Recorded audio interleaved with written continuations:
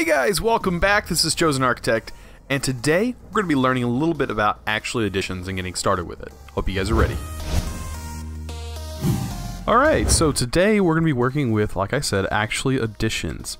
And over here I just want to show you real quick. I went ahead and modified my auto sieve and auto compressor and all that good stuff. I went ahead and just basically what I'm I'm getting an overstock of the compressed gravel, basically because the sieve can't keep up. You can speed it up by feeding it, and it says a speed boost of 4.75. I'm sure that depends on the type of food you feed. So if you're giving them steak, it may be even faster. I went ahead and made some more of these hammers since I was getting quite a bit of diamond. But what I did was I just followed my channels that I have set up here. I followed the channel system to basically eliminate a lot of the wiring. And then just did the same thing under here with different channels. There's tons of channels. I think every color in the game is there. And basically it's just sieving and compressing. And it's doing perfect on power. Like, the power is fine. It's automatically regenerating itself with the coal that it's gathering. I still have the diamond stiffened mesh in this one just because I want to get some more diamond for the most part. And then up here I'm using the iron stiffened mesh because it seems like the iron stiffened mesh is our best bet for sand right now, because it's going to give us everything we need except for copper. We're not getting copper, but we are getting more quartz enriched iron, which is awesome, so we don't have to use any more of our quartz. And we're also getting these prosperity shards, which I don't know why I have just one in here. I have a filter set up inside this one, just getting the items that we can't use, but this can go in here because it's making prosperity blocks. All right, so let's get into what I was going to, what the episode's mainly about, and that's going to be actually additions. So in our actually additions, we have a few things that I want to get started with. And the first step for me will be the atomic reactor, or the atomic reconstructor, sorry. The atomic reconstructor is a pretty cool item. We're going to need black quartz, and to get black quartz, you need crushed black quartz. I think you get this from sieving. Yeah, sieving soul sand is how you're most likely going to get it. But in a normal world, it would show up as a block form, and then you could smelt it or get the dust. You can even get the dust from sand using an iron stiffened mesh, which we're working on right now. This didn't show. Oh, this is compressed dust. Sorry, dust. We'll eventually switch this over to sieve dust, so we should probably do that soon. But like I said, atomic reconstructor, we actually have one. I think we got them through loot bags, or we got them from sieving. Don't remember, but we should have everything except for sticks, of course. So, with sticks, go ahead and just craft 64 of them bad boys, and we'll have a stick there. Okay, and then we got our iron casing, and then we'll just fill everything else up. Awesome. We're also going to need a button. Button is just stone. I think we have some stone in here. Yeah, we do, I think. Yeah, right here. Alright, we'll get ourselves a button. And actually, we also need a redstone torch. That's how a lot of this stuff is controlled, is with redstone torch. Just toggling different UIs, because all the UI is on the outside, not the inside of most of these blocks, especially this one. Alright, so what I need is, let's see, I don't know, I want to put this by source of power, so probably right here will be fine. Just having it here, well, actually let's go ahead and move this. I think, oh, yeah, it's already getting a lot of power. Let's go ahead and break this block. Don't want it there. Let's go ahead and move this. Don't want that connected. There we go. And we'll just set this right here for now. And like I said, it will shoot, so turn this to pulse mode, and we'll just throw this button on here. Just like that. Alright, so we're going to need, let's see, any kind of block that it doesn't react with. I think wood would work. I'm going to use this cobblestone for now. And so I'm going to place the cobblestone right here. And we should be able to put our things here that we're going to change. So actually Additions has a few things. I think what I want to make is a energy laser. Yeah, right here. Energy laser. I don't know which one's the best. There, an advanced energy laser, extreme. I think we want to just go with the plain energy laser.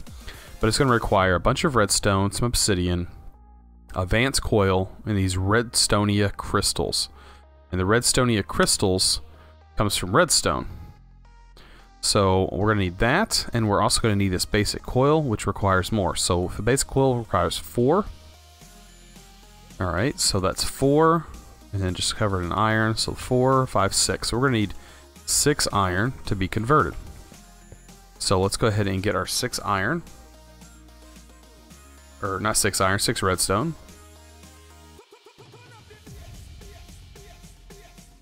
Alright, so we have 6 redstone, and if we take a look again, it tells us right here that it's going to require 40 RF per transfer. So 40 RF every time we convert one of these pieces of redstone. So what we can do is just, well, if we don't pick it all up, place it all down. Let me just place it down and run. Why do I keep picking it up so fast? I don't know if the focus sash has anything to do with that. Man, we just... There. Maybe that'll work. Okay, that should work. And we just push the button. As you can see, they all convert. Pretty neat. This works with quite a few different blocks. If we looked and see what this is used for, it's used for, there we go. It converts redstone to the redstonia crystal, the palace crystals from lapis, does all these different crystals that we're going to need for crafting later on. There's the void crystal that I kept getting armor made out of. As you can see, it's just made out of coal. It only requires 60 RF per piece. And then we've seen a lot of this. The Inori, something like that. You can correct me down in the comments if you want. And then we have a bunch of different lenses that are pretty cool. This one probably won't ever see me use because this is a pretty bad one. Lens of Destruction basically creates a TNT explosion. Not anything I'm interested in. And the Lens of Certain Death would work in a mob grinder, but it's pretty expensive. You can see per shot requires 5,000 RF. And then it looks like we can convert these energy lasers and fluid lasers. Looks like we can convert our lasers over. That's pretty neat. And we can convert sand to soul sand. That costs 20,000 RF. That's pretty expensive. This is pretty neat. We can convert rotten flesh into leather. That would be useful, so we don't have to keep killing our cows. And then if we didn't have nether wart, that would be good. Oh! That's a way we can get the shards, even though I think we have enough.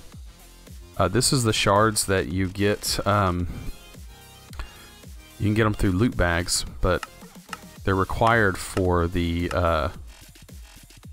if I can think of it, the quarry that I've been wanting. And then some canola seeds. Canola seeds is something that I actually need to get a farm started on because that's how we're going to power some of this Actually Edition stuff.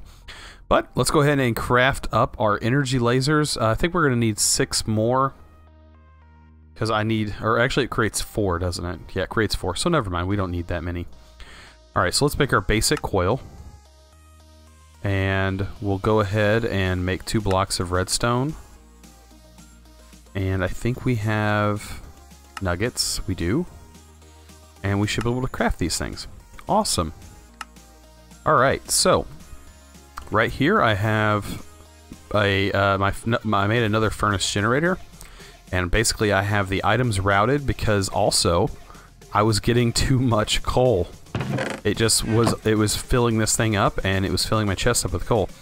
So I just routed the coal to come down to this chest, also changed my power, Now I have my other power. It's just inside here waiting to be used. But right now, I should be able to place this here. And then let's go ahead and remove this guy. Remove this one. And I think I can place this here. And we're also going to need another item, which is a part of actually additions. It is the laser wrench. Now the laser wrench is going to require another advanced coil, so we're going to need 2 more of the redstone. And we're going to need this, which is 2 iron. So let's get our iron. We're going to need 2 iron and 2 redstone. Pretty simple. And we're going to do the same thing. Now, like I said before, you can do all of them at once. And it can be all around. And see, it converts them all at once. You can also do block form later on, if you want to. And that can also all be automated. Alright, so let's throw this in here. Let me put my sash back on. I don't know what this sash is even used for. But I do have one. I think I got it from a loot bag and I thought it looked pretty neat. Alright, so back to what we were getting was the wrench. And we have those. We'll just make our coil. Oh, it requires 4. We're going to need 2 more redstone. I almost messed up. Okay, there we go. Can I make it? Yeah. There we go. Now, it will not work if you do not have enough power. That's the thing. It does know how much power it's going to need, which is pretty interesting. I'm not seeing a mod that does that.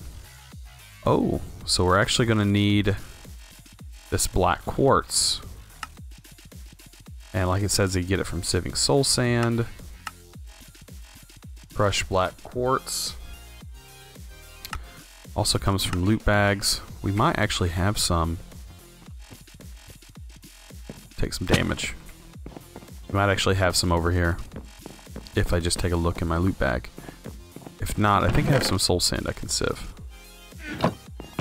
Because we have tons of stuff and I need to get more storage space.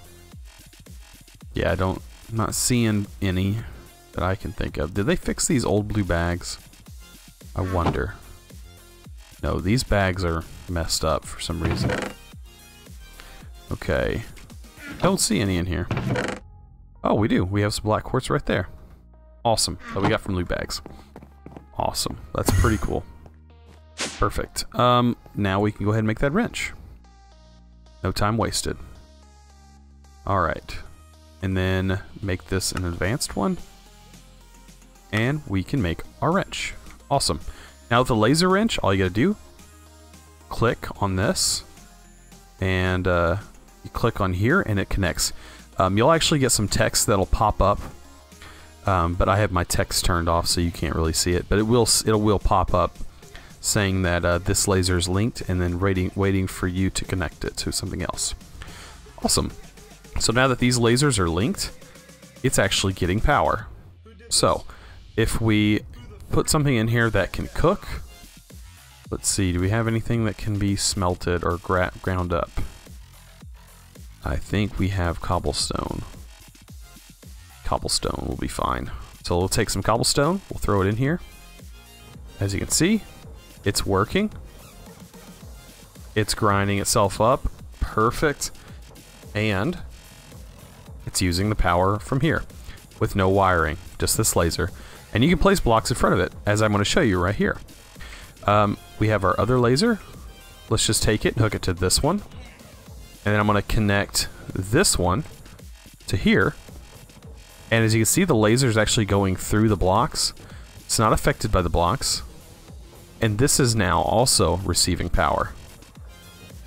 So let's go ahead and try something there. Let's take something we can use. Ender IO. Of course, there's tons of different metals that we're going to need with Ender IO. We can do some pulsating iron. So we're always needing that. And it's just Ender Pearl and iron. So we'll get some iron. We'll do 5 of those. Why not? And of course we have like an almost infinite supply of Ender Pearls due to the mystical crops. So we'll plop this into alloy smeltering. And there we go. Also, to set up a simple automation with this, so you can have ores going in here and doubling, you basically go into the config. Right here, you'll set this to pull with a chest above it. Set this to push. It will push items that are ready to go into here, and then have this one set up, which I don't want to do it right now. But I can show you. You can set this to pull and set the top to push. And then all of your items that you're getting will show up in this chest. Pretty simple. And like right here, we have a bunch of items that I actually was sieving earlier because we're going to need them later on. Awesome. And now we can basically have those Stirling generators just sitting there for later use if we ever want to use them. Don't know if we ever will have a use for them though. But there we go. Awesome. So you can see it's powering.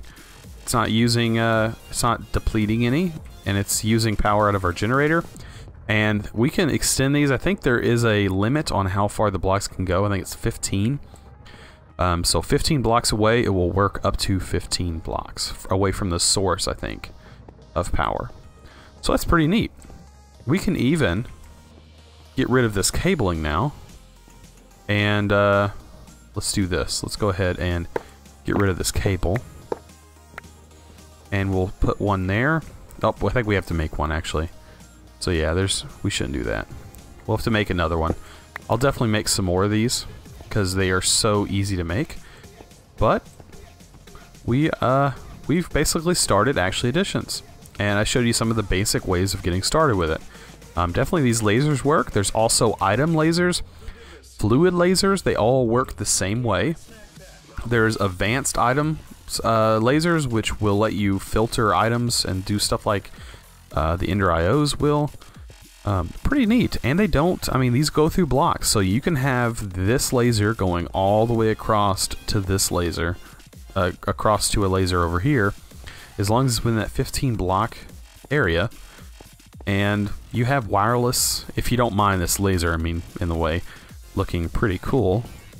But if you don't mind that, I mean, it's pretty neat. Awesome. Well, if you guys enjoyed this episode, please don't forget to click that subscribe button. Also, give this video a thumbs up. Really appreciate it. And as always, thanks for watching.